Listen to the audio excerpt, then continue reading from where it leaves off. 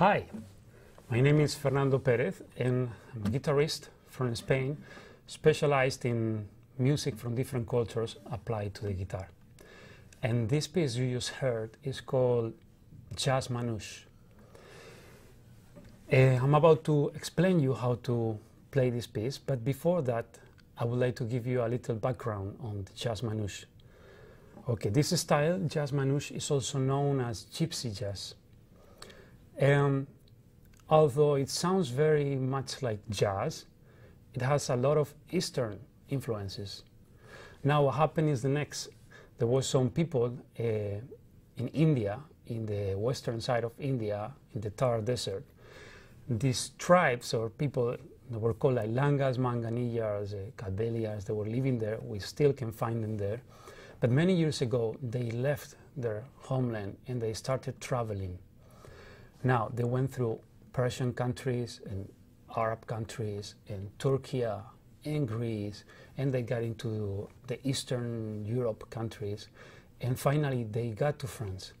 Now, when they were already in Europe, the Europeans, they thought they were Egyptians. That's why they call them gypsies. But they were not, of course. So there in France, they were bringing already all the influences from all these countries that I just mentioned. But besides that, when they got there, they got influenced by jazz and all the swing sound from those times. And that's how they created their own sound, which became what we call Jazz Manouche or Gypsy Jazz. All right, so I'm about to start explaining you how to not only play this song, but also how to create those kind of sounds and techniques so you can make also your own. But first thing, let's get ready and let's get in tune so we can be on the same pitch.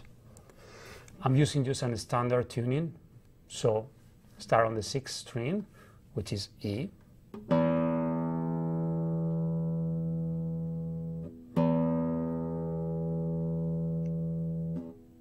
5th, A.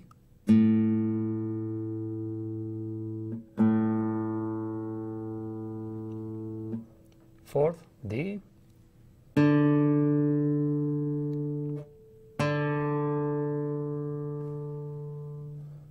3rd, G.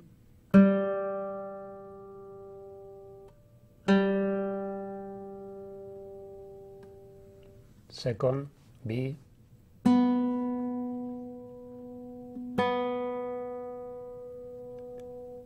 And the last one, 1st, E.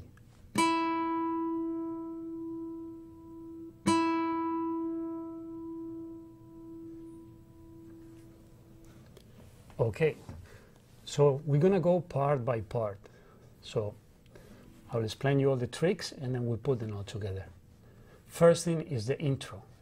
Okay, we start with a A minor arpeggio. The basic form of the A minor arpeggio will be this, which we will finish like this.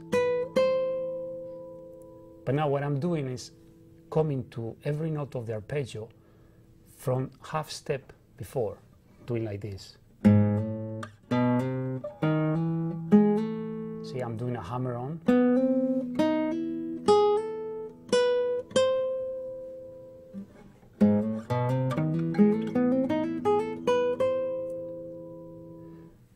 And as you can see on my right hand, everything is just played with the thumb.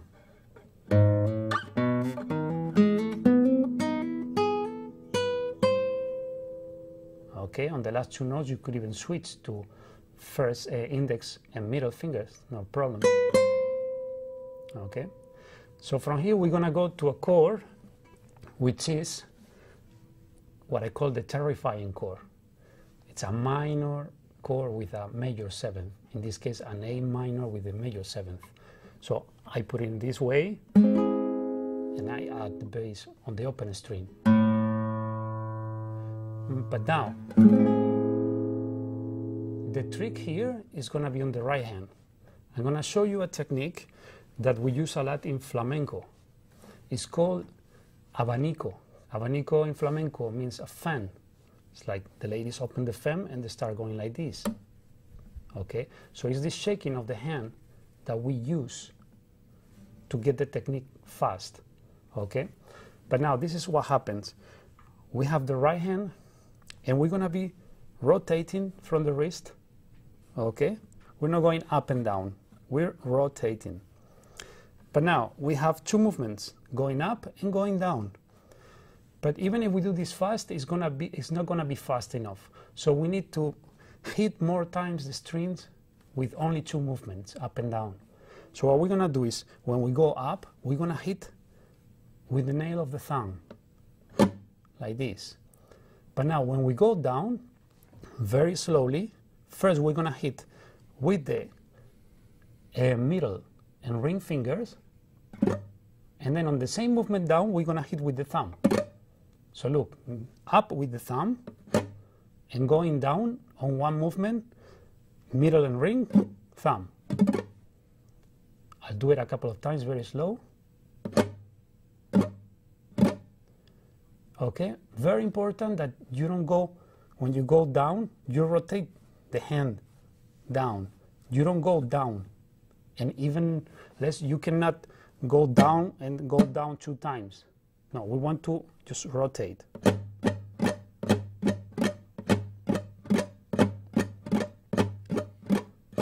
So practice is very slow and get it right, because the speed is very easy. If you really get the movement right, the speed you already have it, because everybody, unless you have a physical problem, anybody can just shake the hand real fast. So what we're doing is just using this natural speed, but using the trick of putting the fingers the way I just showed you. Okay, so with the speed will be something like.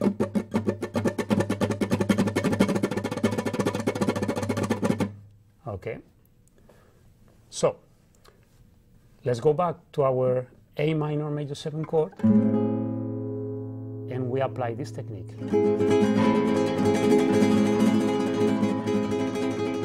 And you can even start very slow and then just go faster. And increase the volume. So we have the.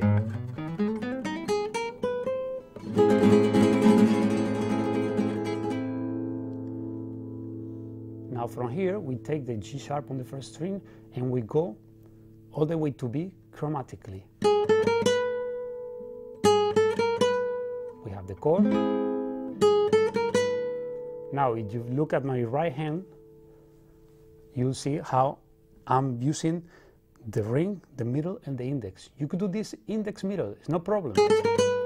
But you will find that it will be easy if you just go.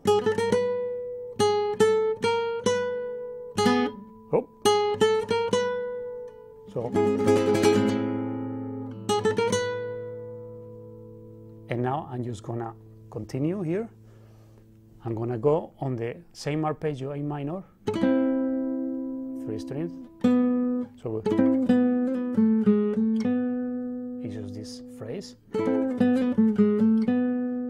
I'll play with the index middle on the right hand, no problems. I do a little sweep in here, and then,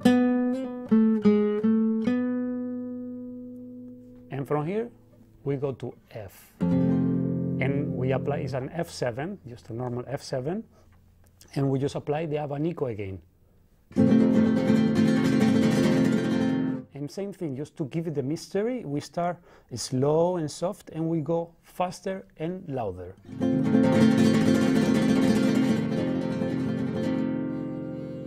And now we have the same trick. We're gonna do the F major triad arpeggio with the same trick of playing every note in the arpeggio, half step down, and then with a hammer on, falling on the note of the arpeggio.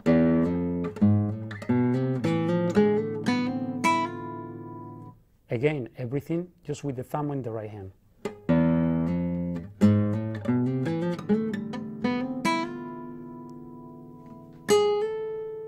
All the way to A. And from A we continue chromatically. Okay?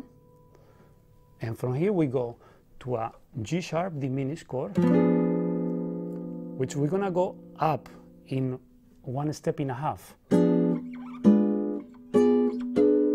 but we apply the abanico. And the higher, the faster and the louder.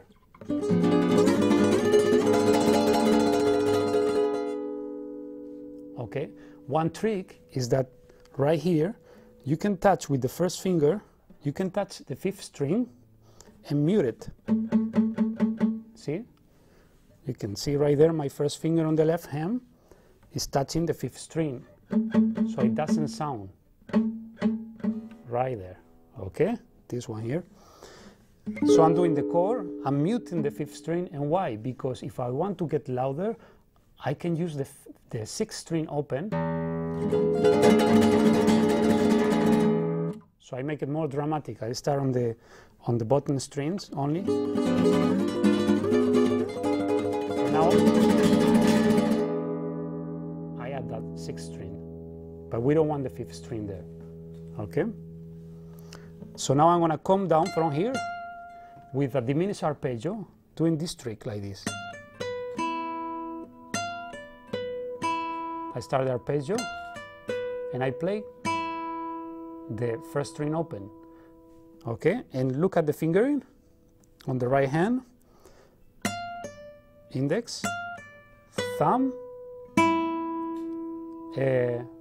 middle.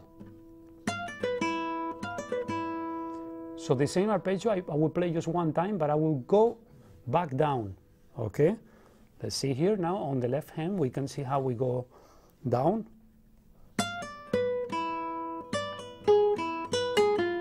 I'm doing the same thing, but going 1.5 steps down, because it's the diminished arpeggio, and my open E string is giving me time to change the left hand. And from here we make a round.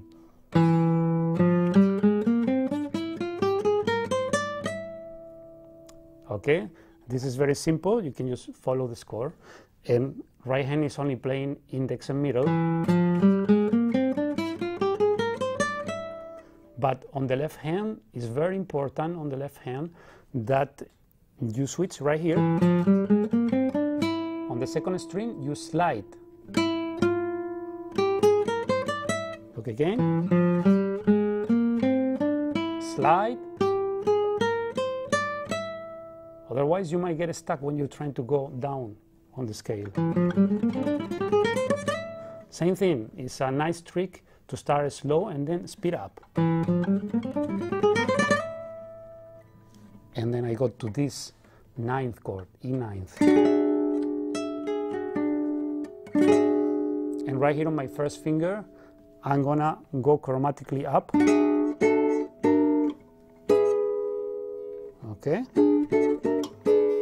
On my right hand, I'm just playing with thumb, index, middle, and ring. See, all of them. And from here, we're gonna take this chord. Okay? But the way we take it is we're gonna do the abanico, and we're gonna come from down here, and we're gonna start just sliding the fingers, no matter from where.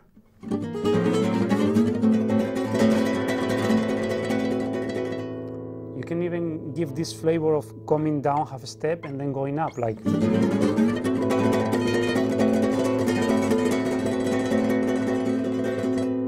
And now this is flexible. On these stops in the intro, you can stay as long as you want and give it more drama, okay?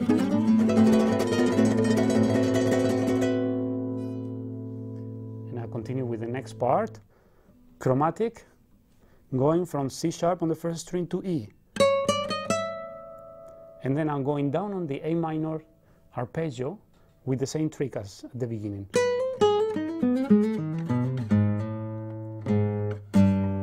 Going down to G, G13, and abanico.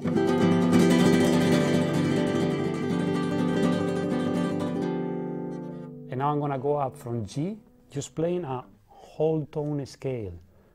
Okay, right hand is just index middle, normal playing, and left hand just going up on the scale.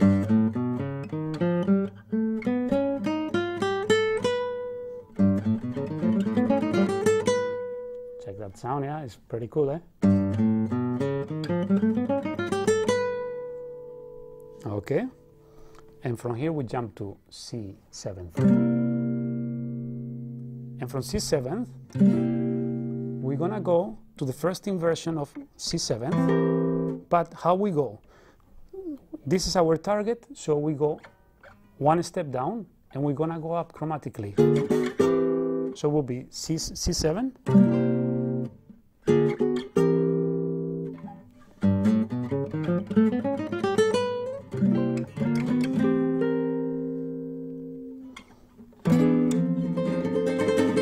now 5/7, down to E7, and when we finish the abanico, we're gonna hit the 6th string.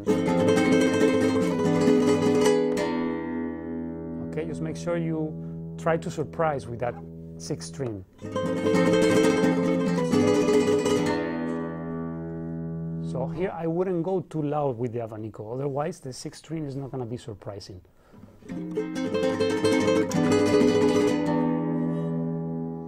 And just an F minor arpeggio.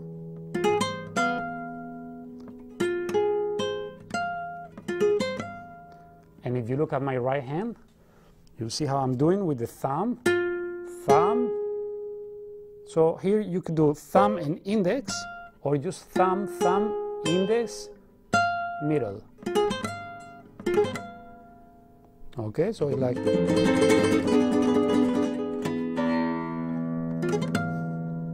Same thing, try to just throw it sweeping fast and surprising.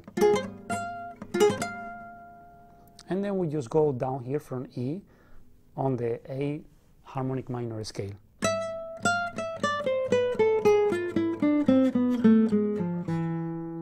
Now on these rounds it's very important to know when we are shifting positions on the left hand with a slide or somewhere else. Slide. So here we shift the position.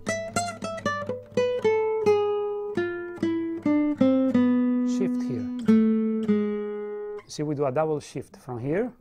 Slide, slide. So we are ready for what is coming next. I do it again very slow. Right hand, just index and middle.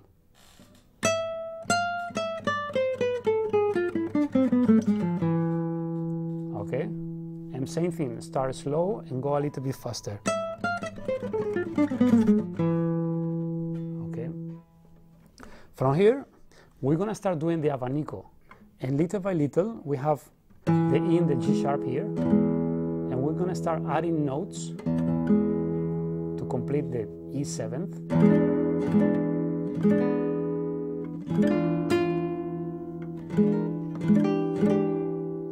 Okay, and we're gonna be doing like this.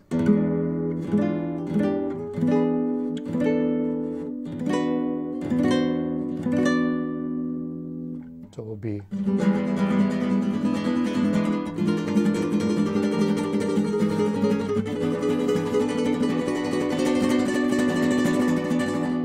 And of course, getting louder and faster.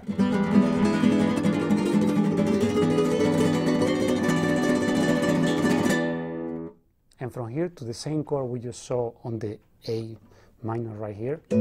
So this will be like an A minor with the 9th and with the 13th right here. So we'll do the same thing. We'll come from down here. Okay, I'm gonna do it from the E7th.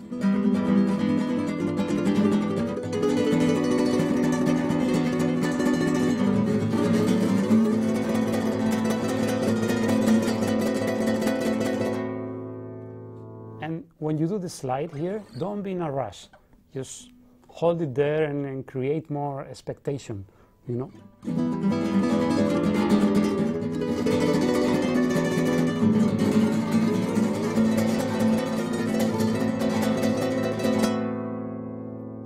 And now you just shoot it. Just like that. Or you can just put the chord. So this will be the intro.